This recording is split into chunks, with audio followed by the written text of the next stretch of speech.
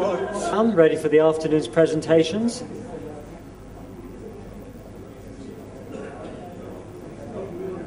So we have 3 more presentations this afternoon before we wrap up.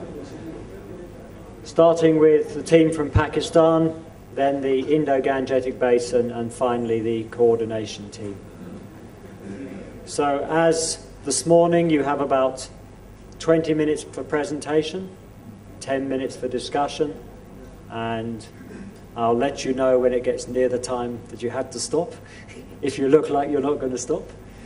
But I'm sure your timekeeping will be exemplary. Okay, very good afternoon, ladies and gentlemen. Pakistan team is working on rice wheat cropping system. Rice is planted in Pakistan during June and harvested in October.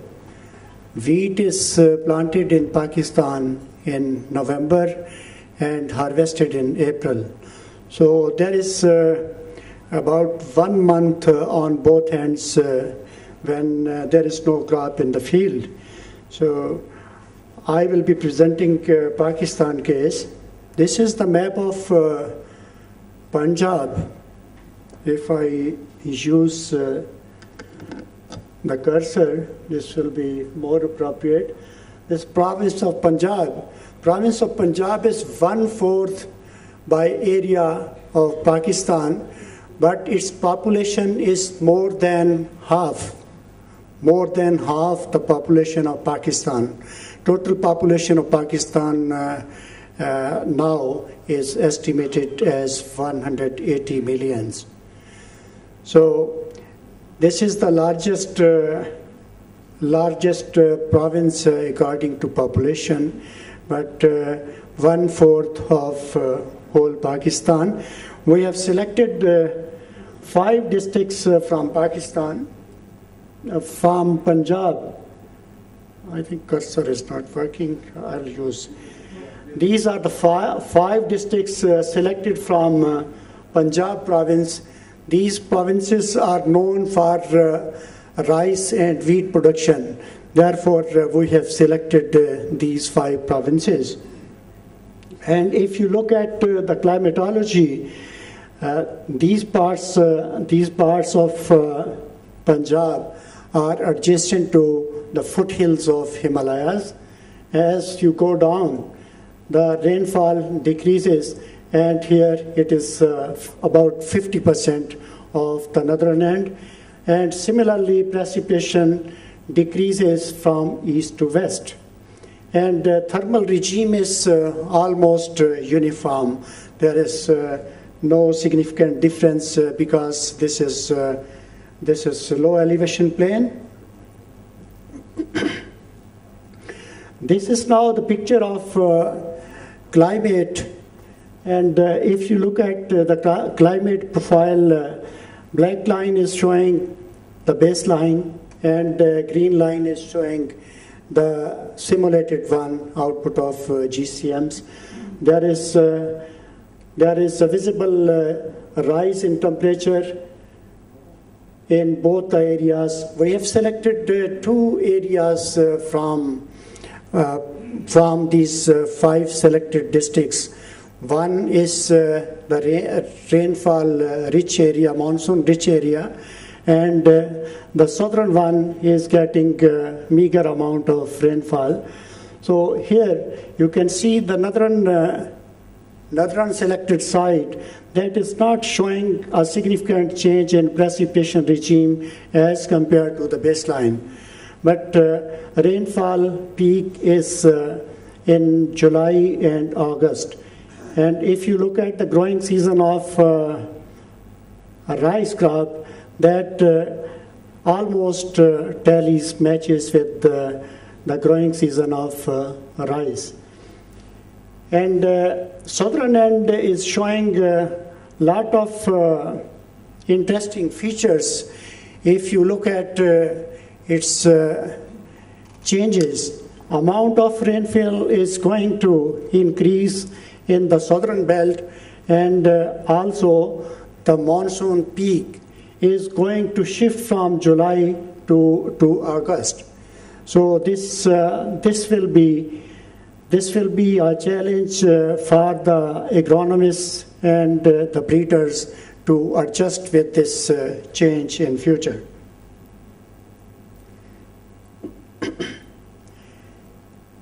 Yield prediction data is collected from 5 strata. As I mentioned that 5 districts are under study, and from each district 2 villages were selected, and from those villages farmers were interviewed, and the total farmers 155 were interviewed and data were collected. If you look at the variation in grain yield as compared to baseline, this is a blue line is showing the baseline. There is a consistent decrease in yield of rice if we talk about the mid-century RCP 8.5 scenarios.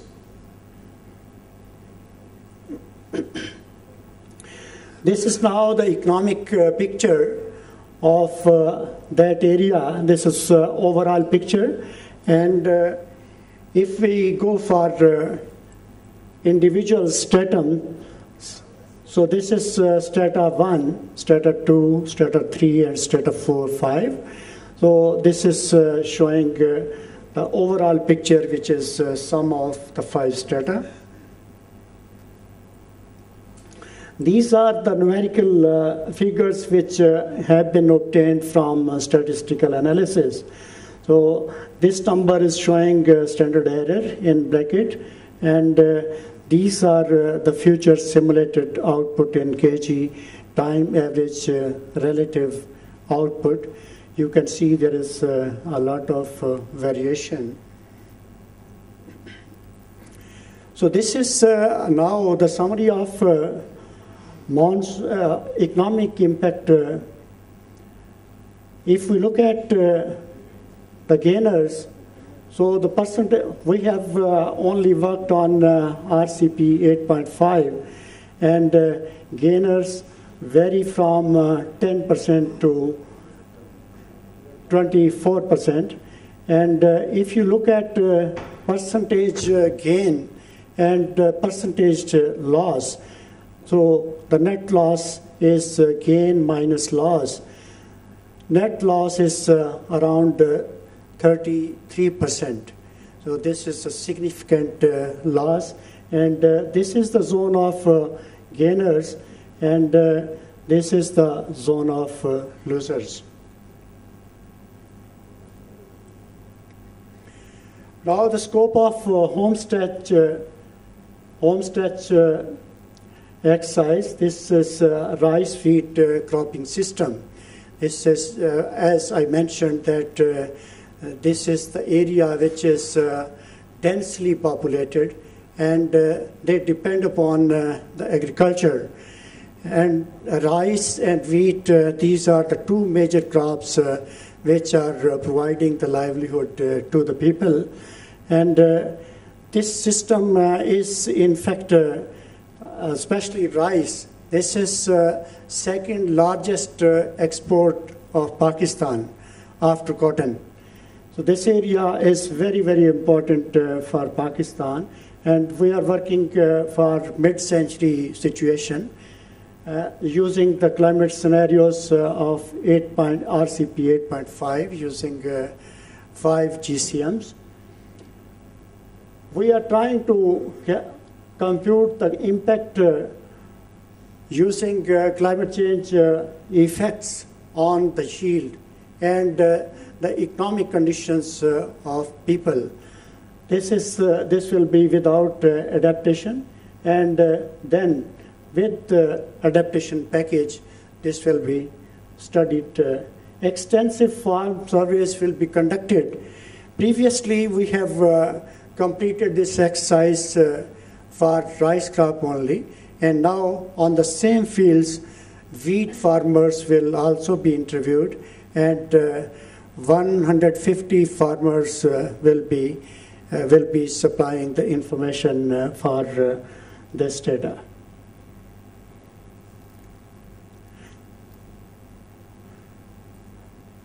Moving to the adaptation package, this is well-conceived thought which has been put together, and we have used 4 parameters, especially biophysical parameters, policy variables, and then socioeconomic parameters. And in consultation of our stakeholder, Mr. Khan, we are very grateful he was with us. And fortunately, he is not simply the farmer, he is agriculture graduate, and he is a farmer who is practicing the farming. And his input was really a great wisdom. And with his consultation and the experts like Garrett, Alex, we have finalized these adaptation measures. So in biophysical factors, as we are expecting the changes are shifting weather patterns. So we have to adjust the cropping pattern along with. So there will be a major change in cropping pattern. So we will be adjusting, in fact, the time of sowing, the time of adjusting the time of planting to and fro from the present conditions. And in some areas, rice can be replaced by other crops if there will be some shortage of water visible in the future. And then improved cultivars, that will be an approach where we will be involving the breeders with us.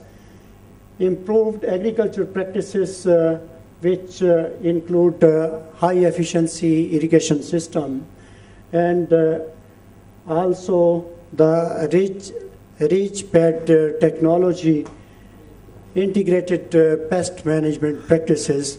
So using these measures, we will be moving towards improved agriculture practices.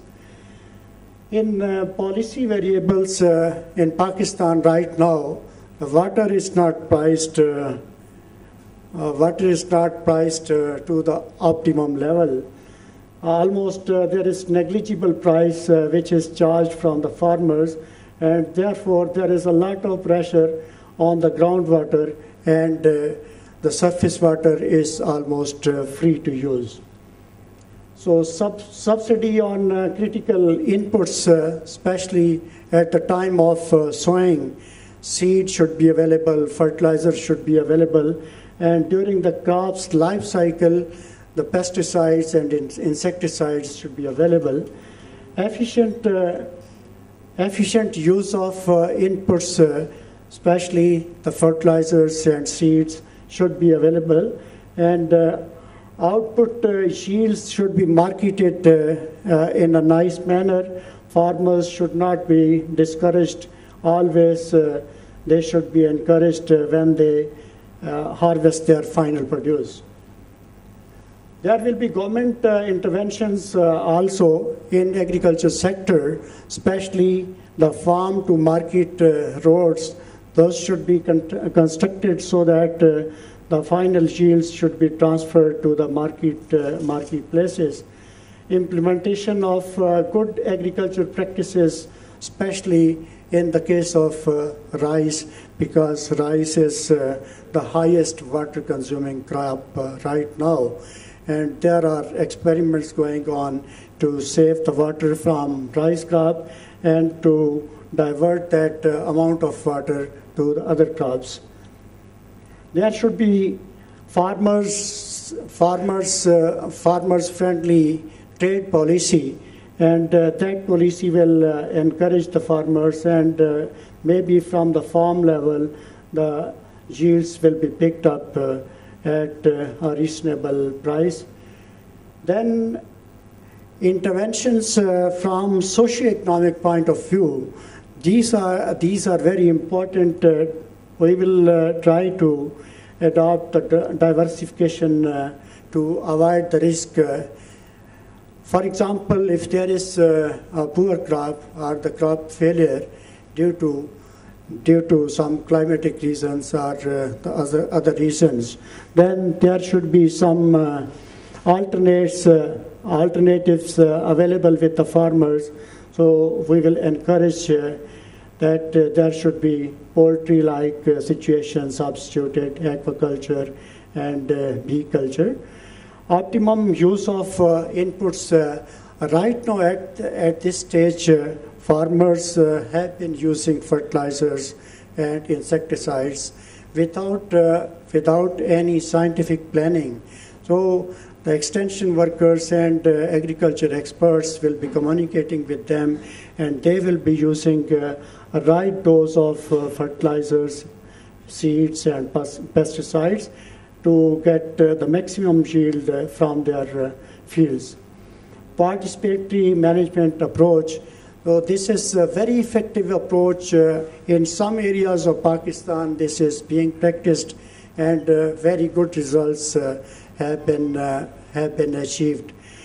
So these practices will be promoted, especially the farmers associations and the farmers clubs. Off-farm income opportunities will be encouraged. Agroforestry will be encouraged. This is sometimes the protection to the crops and also the income generating practice.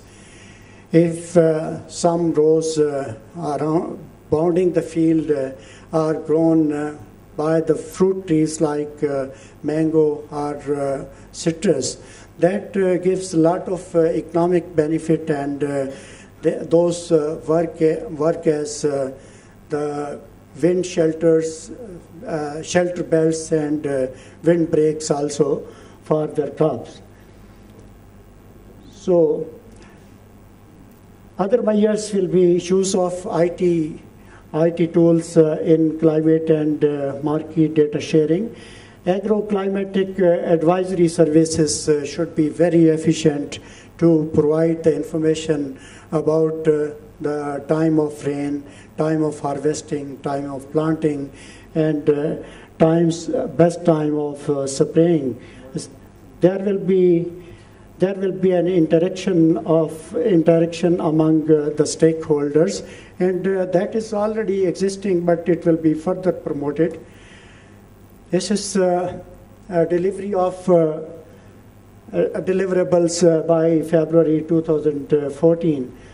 Climate change scenarios will be developed using all sorts of data. Climate models will be compared, and economic models will be applied to develop the RAPs. And then in publication sector, book chapter will be contributed to the AgMIP chapter, and then peer-reviewed papers will be produced, which will be published in impact journals. Newspaper articles will be published for awareness, and we have already developed AgMIP Pakistan website, and that website will be further expanded, and the users will be using even the data which is now being produced through modeling process by registering themselves on that website. Now coming to the ideas for extension, we are now working on rice feed system, but there are two major cropping systems which we have not yet touched. There is a mixed wheat cropping system and cotton wheat cropping system. These are very, very important. They cannot be overlooked. These are the pillars of Pakistan agroeconomy. And we will focus on the production system as a whole, and we will recommend the alternate crops which will be climate resilient. This has been conceived after consultation with our stakeholder. And yes, we understand that sugarcane is a whole year crop, and this is consuming largest amount of water. Water is the scarcest commodity in Pakistan climate. So we will try to recommend alternatives for that one. And then the project will be upscaled. Right now, we are not touching any rain-fed area. So in the next extension phase, we will upscale the project and we will include rain-fed belt, which is producing wheat crop. Stakeholders' engagement is very important. Already we have very good relations with the planners and policymakers, and these relations have been recently developed. These were not the old relations, and now the awareness is improving, and we will be involving the progressive farmers along with policymakers and planners and extension department, which is government department.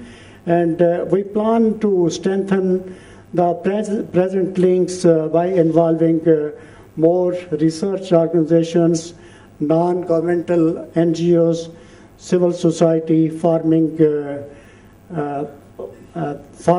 associations, and market agents in our stakeholders. And then dissemination and outreach, we are now disseminating the information through seminars, workshops, and publications. This is not an effective tool.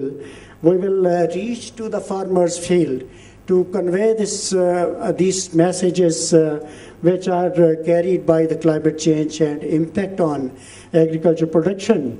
In future plans, we are planning to reach the policymakers and planners through policy briefs and farmers through festivals at the onset of each cropping season. On-farm trainings will be conducted and demonstrations on the field will be conducted, and farmers' days in different areas will be organized. Thank you very much. This was the last slide. Thank you very much indeed, and that was in good time. So we have time for questions, please. If no one has a question, I will give you one. So can anyone just explain, not that one, where's the economic one? This one? So I'm just wondering if you have an explanation for why in your substrata, some of those were, it's not the one, but some of your substrata were gainers by 20% versus some were only some 10% of gainers. Do you know the biophysical reason why you had such a wide range of responses to the TOA or to the yield advantages? Okay, I'll ask my economic colleagues to answer this question. Yes, we are using different strata, and these strata are having they are heterogenic from each other. So that is why we are getting the relative yield different ranging from about 0.58 to 0.79.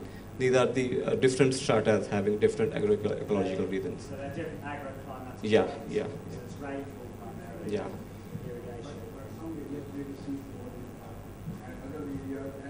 Also the soils are especially this Hafizabad condition, this is the best area in Punjab where the soil and the climate, they favor the rice crop. Question back here. So continuing on with Peter's question here. So the farm climate routine was used here to get different climates at these 155 farms, or was this just soils and management at this point? Yeah, the farm climates have been produced. Good. All right, that's all I need here. The question I had was actually on the adaptation package at the end. That's a very ambitious adaptation package in terms of turning them into parameters for the models. And I think, yeah, so here we are. So what we need to do maybe is decide which ones of these go into the wrap, or what I should say, into the current production system with trend, let's say, and which go into the adaptation package itself. And that, the way I would at least start to organize that would be things that seem to be specifically climate adaptation. So something like subsidy on critical inputs, maybe not, but something like surface water policy, maybe yes. So. Yeah, actually, these are the. There are different variables we have shown here, but ultimately these variables are going to affect a few indicators. Like if there are subsidies, there are good there are subsidies, good markets, or the better products. This will affect the output market, and if there are subsidies on the input, it will affect the input price. Relatively, like if we have the change in cropping patterns or the good cultivars or improved agricultural practices, it will ultimately affect the yield. Yes. So all these will be combined in the shape of the yield, prices, farm area, like that. Yeah, I understand that, but I think what we need to determine is what comes into the production system with trend and what is in the adaptation package itself, because there will be difference in core question 2 and core question 3. So having that clear will be helpful. And the focus on climate also is that's the climate focus helps you determine which goes where. Alex, right now we have done it without adaptation, yes. But with the adaptation, I think the new products will come on. I think. Thank you very much for the presentation and team for the great work.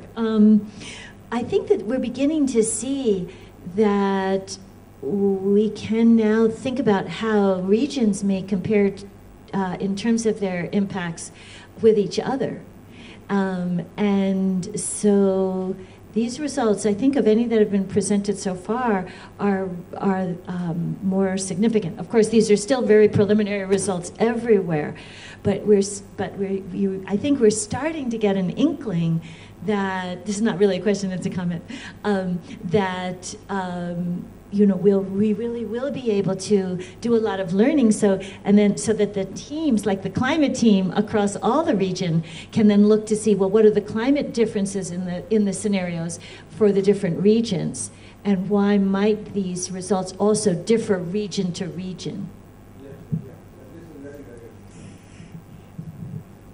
Yeah, that will be very interesting if intra-region and inter-regional comparison could be done. Okay, good. Any last questions? No, all suffering from too much lunch, even if you didn't have enough time to enjoy it completely. Okay, so let us thank Pakistan very much.